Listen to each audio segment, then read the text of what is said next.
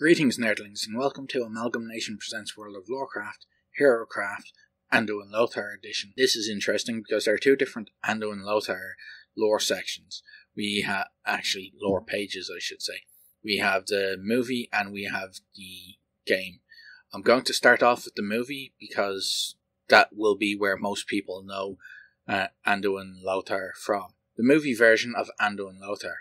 In the movie, Anduin Lothar is shown as King Lean's brother-in-law, brother to the Queen, Lady Taria, and uncle to the future King Varian Rin. He has a son, Callan, who is a soldier in the Stormwind army. As in the games, Lothar is commander of Stormwind's military, and he personally leads a group of soldiers to investigate rumours of invading orcs. It is on this expedition that he encounters Khadgar, a young Kirin mage. Khadgar convinces Lothar that the dead humans have traces of fell magic, as well as capturing an orc spy named Garona. Lothar returns Garona to Stormwind. After Garona is convinced to help the humans, Lothar leads a scouting party to find the main orc camp. While there, he is met by the orc Durotan and returns to King Lean with Durotan's invitation of a meeting. When the meeting is ambushed, Lothar valiantly leads his small force in defending the king, but is devastated when Callan gets trapped on the wrong side of Medivh's magical barrier. A heartbroken Lothar is then forced to watch as Blackhand murders his son. After returning to Stormwind, Lothar becomes lost in grief for his son, but finds some small comfort in his mutual attraction to Garona. He strongly urges the king not to attack the orc forces at the Dark Portal, feeling that the battle is a trap and could prove devastating for Stormwind. Believing Lothar to be consumed by his grief, King Lean orders him placed in a cell until he can calm down. Khadgar, however, breaks him out and requests his help with Medivh, whom he now knows is possessed by a demon. Lothar agrees and the two teleport to Karzan. After taking care of Medivh's golem construct and purging the mage of the demon, Lothar learns that Gul'dan indeed planned a trap for the humans and quickly mounts a griffin to help the king. Upon arriving, he finds that the Stormwind forces are being overrun and that King Lean has been killed by Garona. Wishing to bury his king, Lothar challenges the fell-enhanced Blackhand to single combat. When Blackhand agrees, he is shocked when the small human kills him in a single move. The other orcs at Garona's urging allow Lothar to leave with Lean's body despite Gul'dan's wishes. At the funeral of King Lean, Lothar stands with his sister and nephew before the gathered forces of humans, dwarves and elves. Placed in charge of the new alliance to fight the orcs, Lothar raises his sword to the sky and shouts a rallying cry, "For Azeroth!" Game lore.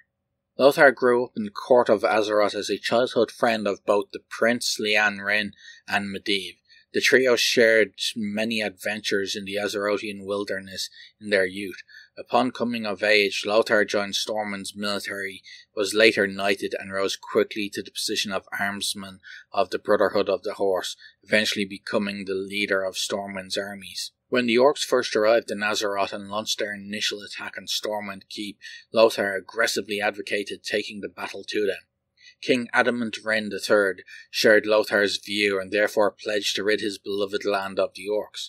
He died before that pledge could ever be fulfilled and was succeeded by his son Lian Rin I. The new king continued his father's work and the battles against the orcs raged on. During this time the invaders were held back to the Swamp of Sorrows. At one point during the war, the Tome of Divinity, a book of great value to the clerics of Northshire, was stolen by a rogue band of ogres led by the ogre lord Turok. Lothar led an expedition into the ogres' hideout, the Dead Mines in Westfall, but they were completely overrun and held captive to be slowly killed. Lothar remained imprisoned within the caves for 20 months before he and his few surviving men were saved by Azerothian troops. He retrieved the Tome of Divinity and returned to Stormwind, safeguarding the book at Northshire Abbey. Reintroduced to the war, Lothar continued leading the forces of Stormwind. Lothar was shocked when the wizard Khadgar, the apprentice to his old friend Medivh, arrived to tell him that the great mage had betrayed everyone by summoning the orcs into Azeroth. After heated discussion in Stormwind, Lothar personally led a force to storm Karzan to kill Medivh. The band of troops, along with Lothar, Khadgar, and the half-orc Garona, descended into the lower tower and confronted the Mad Guardian. Khadgar managed to stab Medivh in the heart, and Lothar removed his head with one swipe from his great sword. Unfortunately, the death of Medivh could not stop the rampage of the Horde. The war was starting to turn against Azeroth as the orcs learned from their earlier mistakes under the leadership of War Chief Blackhand. King Leanne was assassinated by the Horde's spy mistress Garona, and the city of Stormwind was sacked. Lothar, knowing that the kingdom of Azeroth had been lost, decided to save what remained of his people. He gathered the tattered remnants of the army and as many civilians as he could and led them in a desperate retreat across the Great Sea, eventually landing upon the shores of Lordaeron. Once at the court of King Terenas Menethil II of Lordaeron, Lothar told his dire story to everyone who would listen. Lothar's eloquent pleas ultimately brought the human kingdoms together for an emergency council, where his friend Terenas' masterful politics created the Alliance of Lordaeron. Having been contacted by Terenas with Lothar's tale, the normally aloof High Elves sent a contingent of their forces, knowing they could finally pay off their debt to the Arathi bloodline for saving them during the Troll Wars. The Wildhammer dwarfs of Very Peak were attacked by the Horde as well, and quickly pledged themselves to Lothar.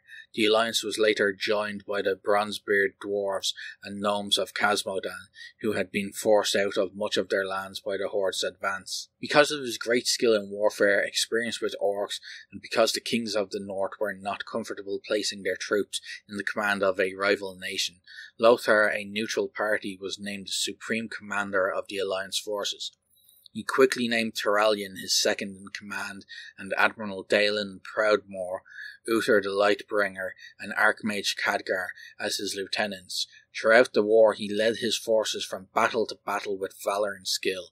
After the Horde's mysterious retreat from Lordaeron and Grand Admiral Proudmoore's victories at sea, Lothar led the armies of the Alliance to liberate much of Azeroth and Khazmodan, meeting up with Muradin and Bran Bronzebeard, eventually breaching the Black Morass itself. Lothar was killed at the foot of Blackrock Mountain after a force of Alliance troops he personally commanded was ambushed by the Horde. He became separated from the main body of his troops in what is perhaps the greatest battle in Azeroth's history. Amid the chaos, he was forced into combat with Orgrim Doomhammer, war chief of the Horde. After a long and draining fight, Lothar was defeated in single combat after his sword was shattered by the Doomhammer, his skull crushed by a powerful blow from the legendary weapon. Some believe that Orgrim did not win fairly and Lothar was killed after being ambushed by a group of Horde's warriors. Regardless, his blade fell from his dead grasp, though it did not lie for long. Doomhammer believed that Lothar's death would break the fighting spirit of his forces, but what happened was quite the opposite. After Lothar's death, his most trusted general, Turalyon, took up his shield and sword and led the armies of the Alliance to eventual victory over the Blackrock Spire's defences. This allowed Lothar's old ally and friend, Khadgar, to later destroy the Dark Portal. Lothar's legacy. A massive stone statue depicting Lothar in his last charge was built by orcish prisoners of the Alliance and still stands in the Burning Steeps, pointing defiantly towards Blackrock Spire. Lord Lothar's legacy lives on in all the free peoples of Stormwind. Anduin Wren, who became King of Stormwind, bears Lothar's name. The Alliance expedition to Draenor, led by veterans who had fought alongside Lothar in the Second War, named themselves the Sons of Lothar in honour of the greatest, most selfless man we ever knew. As Khadgar relates it, the moment of remembrance in Honourhold was also built as a memorial to everything he fought for. A belt that had once belonged to Lothar came into possession of the Crimson Ring, a group of slavers and gladiators in Orgrimmar, and was kept in their special armoury in the Hall of Legends. The belt was claimed by Varian Wren, then known as the gladiator Logosh, when he was allowed access to that armoury. At some point, Lothar returned to Stormwind for a brief stay and received the gift of a rifle from a dwarven gunsmith. He lost it later, presumably when he was returning to his forces during the First War. Lothar's personality. Lothar was a strong and highly charismatic leader, capable of commanding attention and radiating determination and conviction to those serving under him. Though most often appearing emotionless, he was deeply passionate about his friends and countrymen. His loyalty was first and foremost to the people of Azeroth, fighting with the full extent of his considerable skills in battle in hopes his homeland would be reclaimed. In combat, Lothar fought best as part of the cavalry, charging into his enemies with Kel-Zaram. He preferred to outmaneuver enemy commanders, retreating when prudent. He was at his most useful when commanding others.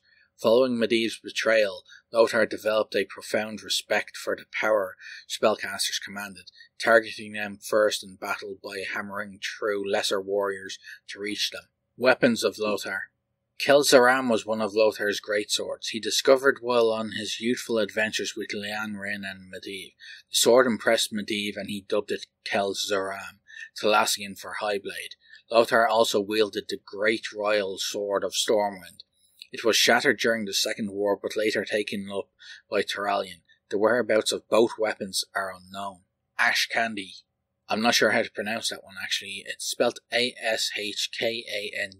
I'm going to call it Ashkandi because it's easy for me to pronounce it that way. In World of Warcraft, Ashkandi, Greatsword of the Brotherhood, can be obtained when slaying Nefarian Lord of Blackrock. This is also believed to be a sword of Lothar's, as Brotherhood is assumed to refer to Lothar's order, Brotherhood of the Horse. The hilt is inscribed with the initials AL, assumed to mean Anduin Lothar. However, judging by its looks, the sword has most likely been altered by Nefarian from its original appearance. Surprisingly, when this weapon was given a description in the Monster Guide, no connection to Anduin Lothar was made. In Warcraft 2. In the actual Warcraft 2 game events of Assault on Blackrock Spire, Lothar was lured into a trap while attempting to parley with the orcs at Blackrock Spire. The player was sent to siege Blackrock Spire, assuming the worst had happened to Lothar, as they had heard nothing from him in days. Seconds after the level begins, Lothar and his troops are slaughtered by a large group of ogres and trolls, and there is nothing the player can do to save him. Thank you for watching, and as always, remember, play to game and game to play.